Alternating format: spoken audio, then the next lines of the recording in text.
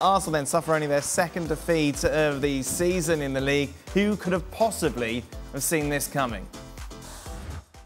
It might sound a little bit daft, but they're playing Everton away at Goodison Park. Now, Everton will lead on crowd noise, atmosphere, intimidation. That's one side that we saw last year when they were trying to get in the top four. They fell slightly short on. Don, you're the only man on the planet that thinks playing against Everton's a tough one at the moment. Banging on about the depth of squad. Arsenal Everton. Everton apparently are going to thrash Arsenal. The crowd of Everton. Listen. They've been really supportive of late. Listen. Imagine if Everton win now against Arsenal. Don's going to be coming in. If Everton beat Arsenal, I'll pay Stevie's $50. Oh, careful, No, I never said that. No, Man. He wasn't even supposed to be on today, but here he is, invited himself on. There is a massive caveat to this conversation. Did you not hear that? What's that? That's me off the hook. No, there is a huge, of course, Caveat. Go and tell him. This was when Frank Lampard was still in charge, Don, so you don't get it. Yeah, it doesn't count. It doesn't count. Not on a technicality. It's not a on big a technicality. They got a proper manager in now. That's the uplift. But I tell you what, where are we starting, Everton or Arsenal? Wherever you want to. We have to start with Arsenal. Well, yeah. Look, we'll get to Everton for Don's sake in a minute. Yeah. But nobody said it was going to be easy. I suppose there's going to be some, I don't know if it's Stevie or Don or you, I suppose there might be some now who are out there thinking, great, this is it, Arsenal, it's over, they're going to fold. It's a bump in the road. Right. Their record at Goodison is not great. The pitch was bumpy, they did not play well. They had the new manager effect, of course, really well organised Everton, we'll get to them. And they didn't play well. Martinelli, Saka, flashes, but not much. Martinelli taking off. Martin Odegaard, arguably his worst game for a long time, taking too many touches, and Everton really pressing in the middle of the park. Doucouré, Onana, Idrissa Gueye, really worked hard in there with the white guys. Who were they again? Iwobi and Dwight McNeil. Sean Dyche wanted width, he wanted crosses, he wanted hard work, he got it. Arsenal couldn't handle it.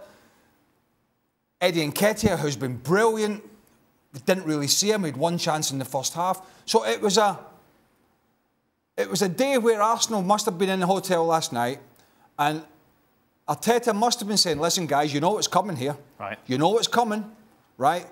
That Sean Dyche, new manager, they've been running their socks off all week, bleep tests, big foot up the backside, we need a response, and Arsenal had to be ready for it, and they had their poorest game for quite some time and didn't deserve to get anything. So, yeah, it was a bad day at the office for them. Why was it such a bad day, Steve? Why didn't they Bad timing.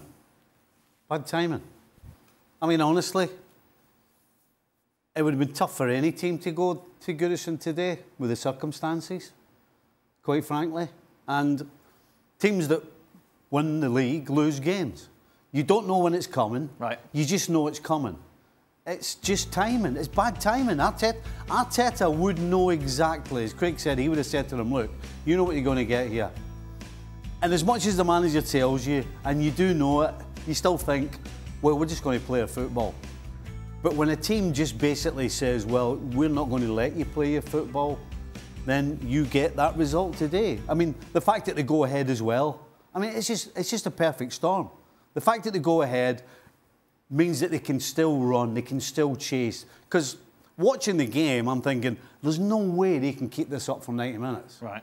But the fact that they get the goal, then the crowd's even louder, everything points towards an upset. And that's what we got. If this game had been, all right, being at home, you've got somewhat of an advantage. But if this game had been at the Emirates and Dyche had just come in, I think Arsenal would have still wiped the floor with them. Because they'd have zipped it around in that pitch. And I was talking about it with Augie this morning on digital. The pitch definitely played its role because Arsenal couldn't get into their stride with their passing game. It was bobbling around, they're taking those couple of extra touches, and by that time, Everton were, because the manager was on the touchline, he was shouting, he was tucking people in, he was making sure they pushed up. Arsenal couldn't play their game today, and that's credit to Everton. Don, I think out of everyone, you've been the least enthusiastic about Arsenal's chances of keeping this up. Do you agree with the boys this is a bump in the road, or is it a sign of something more serious? No, I think it's just a bump in the road. The reason why I predicted that Everton could take points off them, because I know what Goodison's like. Goodison's one of the most emotional grounds you can play at. When it's rocking and when the fans are high, they're right up there. And when it's low, they're lower than a snake's belly. So I knew that, you know, even if Frank Lampard was in charge, he probably wouldn't have got the result because he likes to try and play football. Sean Dyche has got his team set up today in a 4-5-1. His 3 midfield players were absolutely magnificent. Decore, who Frank Lampard binned a couple of weeks ago, hasn't been training with the first team. Sean Dyche put him straight into the 11 and he showed everyone what a good player he is. And Nana was, I think, man of the match today. Idrissa Gueye does what he does. So he got lots of legs and closing down in the middle of the park. Listen, they weren't outstanding, but I wouldn't necessarily say Arsenal were poor neither. I just thought, as Stevie said, it was the perfect storm. It's Goodison Park. It can happen. It was Sean Dyche's first game.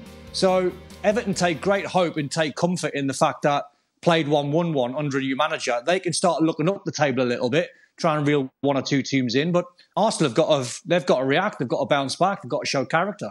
Decore played almost as like it was almost like a 4-4-1-1 because of the wide guys. Because look, there's no point. He tried to get up and support Calvert-Lewin, who isn't fully fit and played an hour or so. But then he was, you know, enough to get back in, and big, strong, physical boy, to get back in and help. And that allowed Dwight McNeil in particular. They switched over in the first half, McNeil and Iwobi.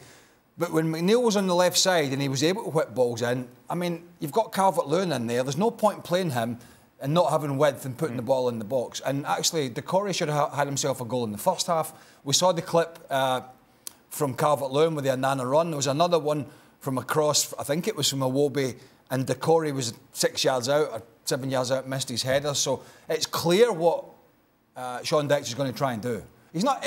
Look, I think the Everton fans at the moment understand what they've got. They didn't sign anybody in the transfer window. His squad's his squad. It's a clean slate. Bad apples were bad apples under Frank Lampard, but they can't be under Sean Dyche. He has to just wipe that clean and say, listen, we go again here, but we need to play to your strengths. We're not going to play out like City and Arsenal. But we've got to be tight in midfield, we've got to be tidy on the ball, and we've got to use our width in these physical players we've got up front. And if you'd have said to me 2 weeks ago when Lampard was still in charge, unfortunately for him, I would have said they've gone. They're going to go down. But purely because this guy, whether you're a Sean Dyche fan or not, knows how to manage his players. And I think Everton will be fine. How's Lampard feeling sat home watching all these players suddenly giving 100%, suddenly committed to the cause, giving 90 minutes? I think Frank's been around long enough that he understands how the game works. And the easy thing is to say that and think, where was this running last week? Yeah. But it's all psychological. And I always tell you that half the game is played between your ears. And today's a great example. You know, I am absolutely certain that Frank Lampard asked his players in all the other games this season to close the ball. Stop the ball at source. Make it difficult for your opponents. These are all things that Sean Dyche would be saying. But it's a different time. And as I said before, the timing was bad for Arsenal. So at some stage the players stop listening? They're just not as committed to the old manager? No, when you're losing game after game, and then particularly losing at home, your mind starts you start asking questions about yourself as much as anything. Am I good enough? I was terrible last week. Am I going to be picked? I'm going to have to do this. I mean, you're thinking about all these other things. When a new manager comes in, gets the brush out, all of a sudden the cobwebs they're all thrown away, and the only thing he's asked you to do is run. Right. I bet you there was no... So just keep it just simple, bare bones. And that's how... They only had 30% of the ball. And so that tells you that when they didn't have it, they got the basics right. They closed the ball quickly, regardless. They stopped the crosses. You know, they made... If they were going to let Arsenal play, they took them to an area where they wanted to go. Martinelli never got a sniff at Coleman. Same on the other side. Mikalenko gave Saka nothing. That's probably the worst game we've ever seen from Saka this season. And Odegaard couldn't get involved in the game because they couldn't really get him the ball because of those three rattles in the middle of the park. They just ran all day and closed the ball down. So, listen, it shows everybody else that if you close the ball quickly against Arsenal, you can knock them off the stride. Problem is, it's not easy to do that from the first minute to the last minute the way that Everton did. And the reason they did it is because psychologically they've got a new manager, they're fighting for their life, and it was really basic. I don't think Everton will see that. I don't think we'll see this Everton to the end of the season. I don't. But we'll see enough of it. I think we'll see enough of it, but at home.